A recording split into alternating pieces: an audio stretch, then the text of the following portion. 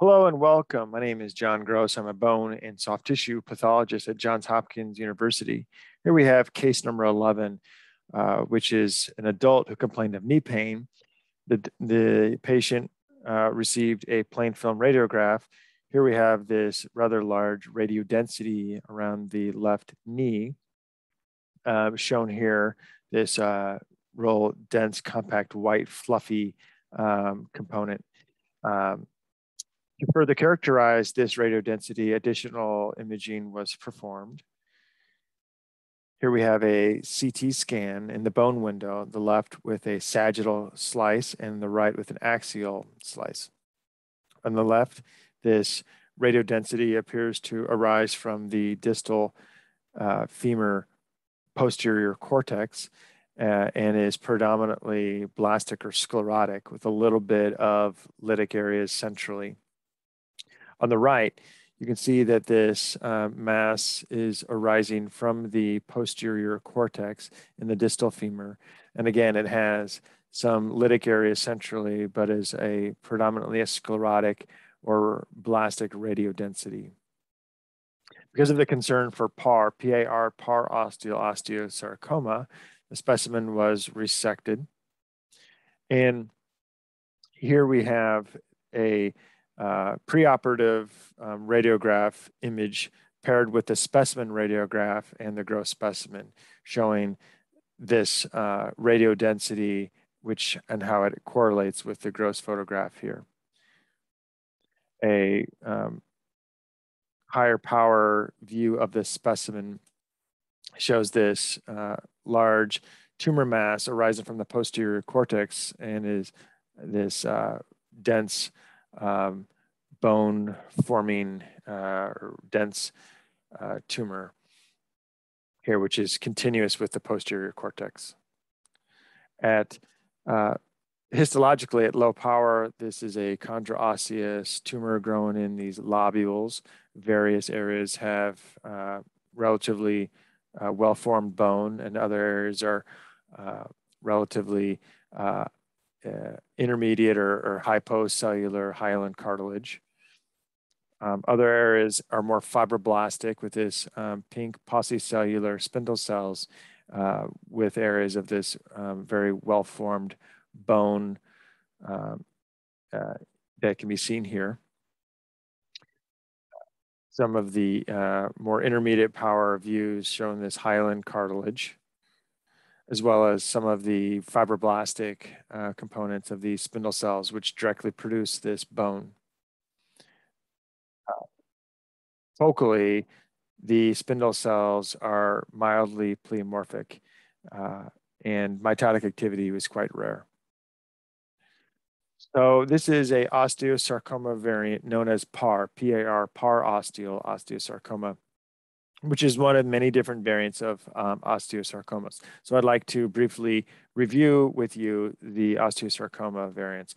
And to do this, we'll begin with conventional osteosarcoma. So conventional osteosarcoma is the most common subtype of osteosarcoma.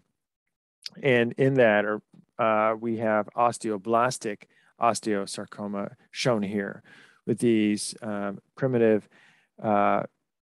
and variably pleomorphic malignant cells directly producing mineralized osteoid matrix, seen on the left at intermediate to high power, and on the right at even higher power. These pleomorphic and anaplastic cells directly produce this osteoid matrix here, which is very fine and lace-like, which is what we need to see in order to make the diagnosis of an osteosarcoma.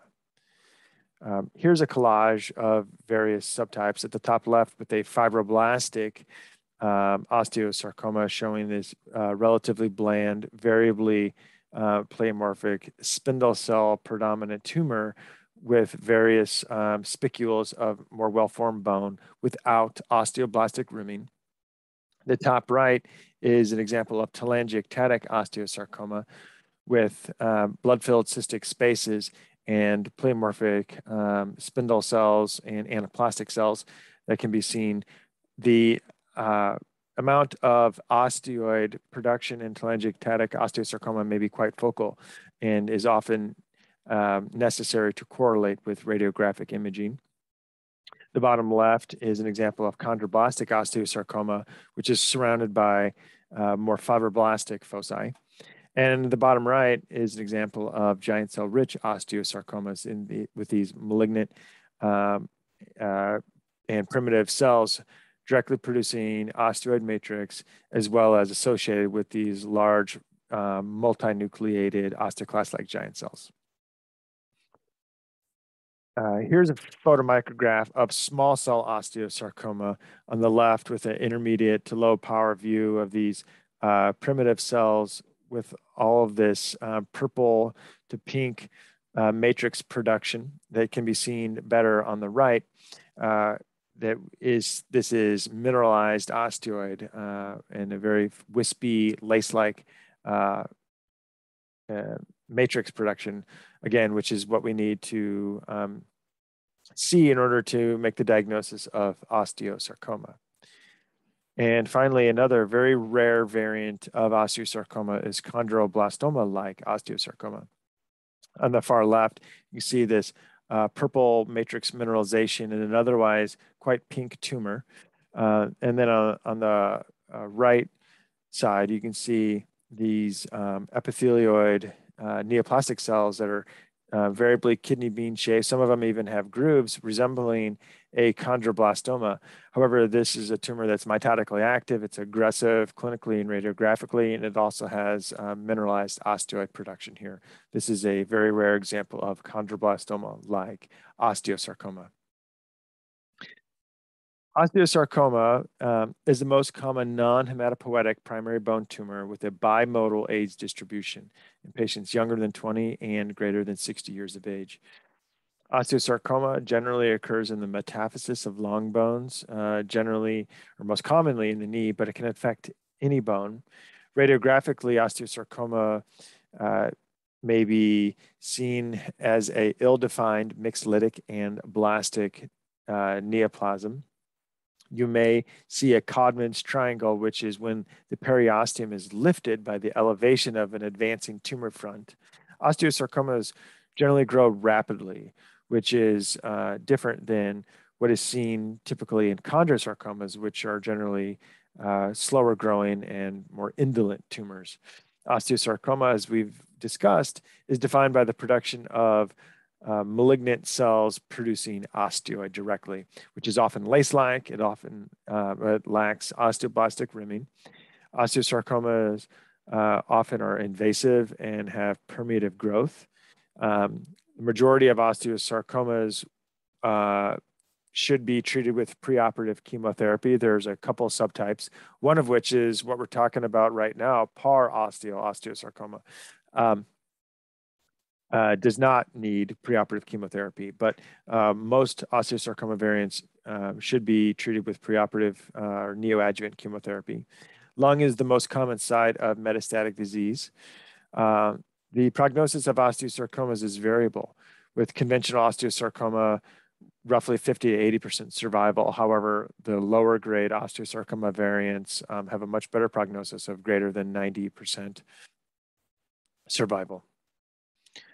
So as we mentioned, parosteal osteosarcoma is a low-grade osteosarcoma, typically seen with these well-formed bone trabeculae, maybe fibroblastic or chondroblastic. The parallel trabeculae of bone lack osteoblastic rimming. There will be minimal to moderate cytologic atypia and rare mitoses.